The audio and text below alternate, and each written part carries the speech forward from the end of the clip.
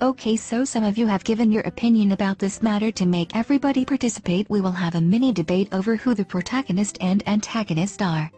The debate will be similar to the debate we had the other day. The people who think the barber is the protagonist will be on the left side. The people who think the protagonist is the captain will be on the right side.